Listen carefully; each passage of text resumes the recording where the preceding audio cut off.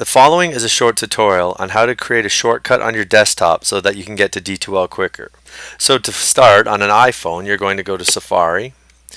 Once you're in Safari, you're going to look up the URL. So the URL for our board is dsbn.elearningontario.ca. So you're going to search that. Then you're going to get as close to the login page as possible. So you're going to see that's where I am right now. And what you're going to do is right at the bottom of the page, there's a rectangle with the arrow coming out of it. You're going to click on that button.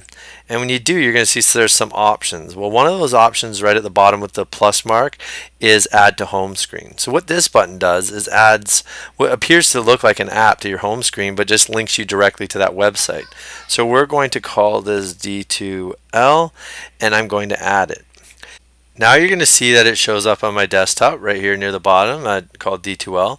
Remember, if you hold it down, you can slide it and you can put it on whatever page you want, or at the bottom. I'm just going to put it right here. Now here's another nice little trick. If you want to make it even quicker, you can go to Settings, and into Settings, what you're looking is scrolling down to see Safari.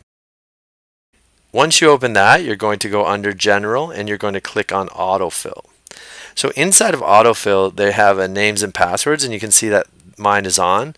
The reason that's on is because I like it to fill in my usernames and passwords so I don't have to log them in. It just makes it quicker.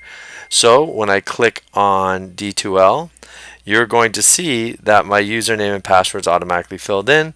If I was to click on that, I could switch usernames and passwords if I click on the password button, but I'm just going to one-click it, and now I'm in.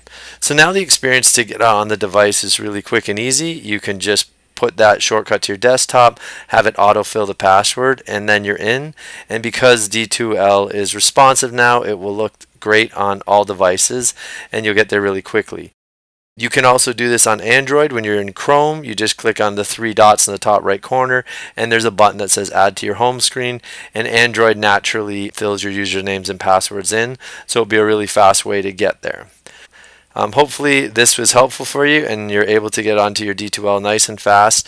It will almost feel like it's an app, but one thing nice about this is that you do not need updated iOSs. You're not going to run into that issue of having to update your app and it not working on certain devices. This will work on any device that has internet, and it will be a great experience.